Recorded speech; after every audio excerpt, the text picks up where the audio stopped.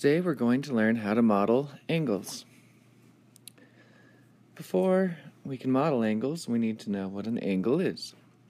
So go ahead and write this at the top of your page under your vocabulary.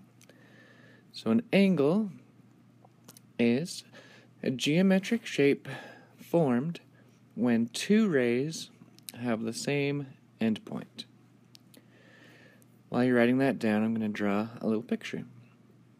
So they have an endpoint, so I'll draw that point right there, and then two rays that have that same endpoint. So there's one ray, two rays, and this makes an angle. Once again, you have an endpoint right there, two rays, and the geometric shape that's formed is called an angle. To help us with angles, I'm going to draw 3 circles, and we can divide these into 4 parts. If I put an endpoint here in the middle, and then draw 2 rays, if I was to make a turn from one ray to another, how much of a turn would that be? How much of the circle have I gone around? Gone around 1/4. So this would be a 1/4 turn. Later on, we're going to get into degrees. A circle has 360 degrees.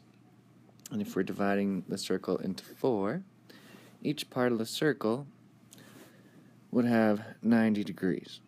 So we won't need this today, but I just want you to know that for the future, 1/4 of a turn, or 1/4 of a circle, is 90 degrees.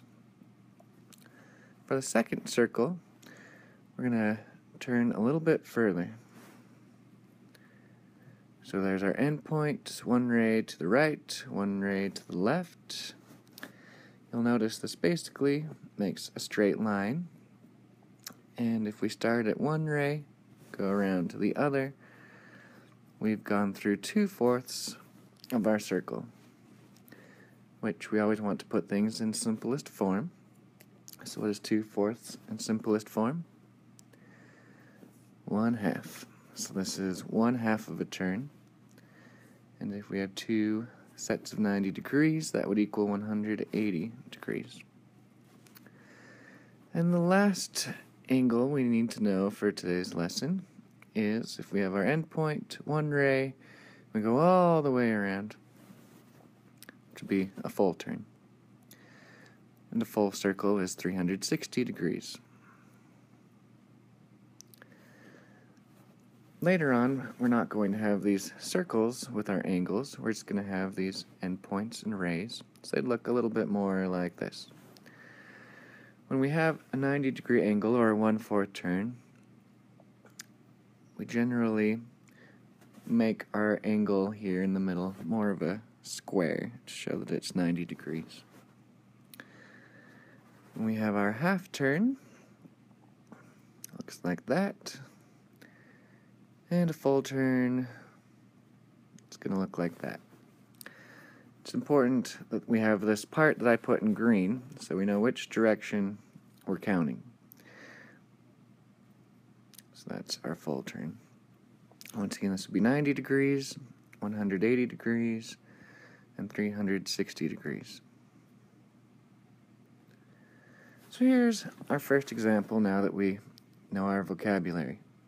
So I want to draw an angle with a 1/4 turn. So if we divide this circle into 4 parts, this needs to fit on one of them. And we can draw this a lot of different ways. I'm going to draw it like this.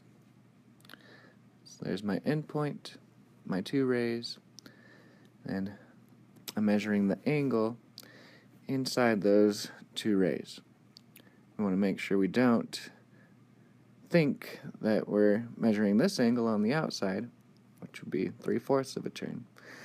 So it's really important that we put that part in green so that we know which angle we're measuring. We're measuring that 1/4 of a turn so that no one thinks that we're measuring that outside part, which would give us a different answer. Here's my second example. this time we want to draw an angle with less than 1/4 a turn. Once again, we could get several different answers as long as this is less than 1/4 of a turn. So I divide this into fourths, and I can draw this anywhere as long as it's less than one of these. So I'm going to draw mine here. Draw the green part there, so I know that we're counting in between these, and that is less than 1/4 of a turn. Now it's time for you to try some. So I want you to draw an angle with exactly 1/2 of a turn. Pause it if you need to, and then unpause it, and we'll check to see if yours looks similar to mine. Okay, so with 1/2 of a turn, basically that will make a straight line with our two rays. And I could draw this any direction. I'm going to draw mine up and down, draw the angle, although either way we went, it would be 1/2 of a turn. And we're done. Okay, here's the second one I want you to do with me. I want you to draw an angle with less than a 1/2 turn. Once again, pause, unpause when you've had it drawn so you can check to see how you did. Okay, so if I divide my circle in half, I just need an angle that's less than that. So, divided it in half, and I made it a tiny bit less than 1/2 turn. So one of the rays is on the dotted yellow line, and one is a little bit above the right side, which makes it less. So as long as your angle is less than half, you did a good job. I think you're ready for 4 on your own, and we'll check them tomorrow when you get to class. So number 1, draw an angle that is greater than 1/4 a turn.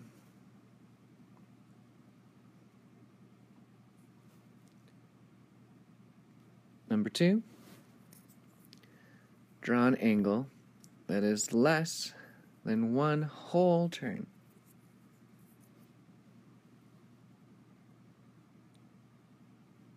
Number 3, draw an angle that is greater than 1/2 of a turn.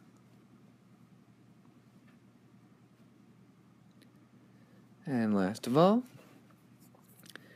if a clock said 3 o'clock, would the hands make 1/4 of a turn, 1/2 of a turn, or a full turn? Bring these 4 problems in your notes to class tomorrow, and have a wonderful day.